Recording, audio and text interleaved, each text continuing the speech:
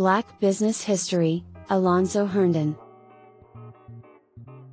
Herndon Alonzo Franklin Herndon, June 26, 1858, Walton County, Georgia, July 21, 1927, was an African-American entrepreneur and businessman in Atlanta, Georgia.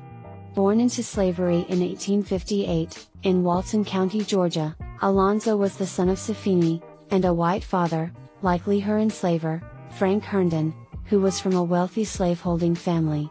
His father never acknowledged paternity of him. In 1865, Alonzo, aged 7, and his family were freed from slavery, including his mother, grandparents, and his younger brother. The family entered emancipation in destitution. From a very young age, Herndon worked as a laborer and a peddler to help support his family as sharecroppers. In 1878, Herndon left social circle on foot with $11 in savings and approximately 1 year of formal schooling. He eventually settled in Sonoya, Georgia to work as a farmhand. It was in Sonoya where he learned the trade of barbering. Herndon was considered a good barber at the time, serving blacks and many white men in those days. Herndon opened up his first barbershop in Jonesboro, Georgia. His barbering business thrived, and he expanded his enterprise to 3 barbershops in Atlanta by 1905, including a large one at 66 Peachtree Street that he fitted out with luxurious furnishings named the Crystal Palace.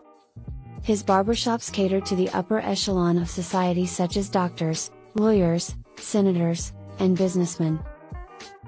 One of his large, refined, barbershops serving white customers was damaged by white rioters during the 1906 Atlanta race riot. In 1905, he became the founder and president of what he built to be one of the United States' most well-known and successful African-American businesses, the Atlanta Family Life Insurance Company, Atlanta Life.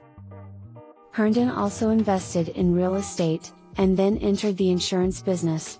He began by buying a failing mutual aid association. In 1922, the company was reorganized as Atlanta Life Insurance Company, and became one of 5 African-American insurance companies at the time to achieve legal reserve status.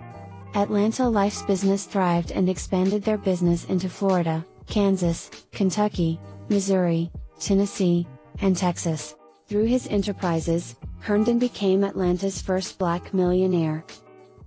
In 1893, Herndon married Adrienne Elizabeth McNeil, a professor at Atlanta University who helped him gain an education and refinement.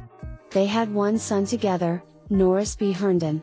Herndon died in Atlanta on July 21, 1927 at the age of 69.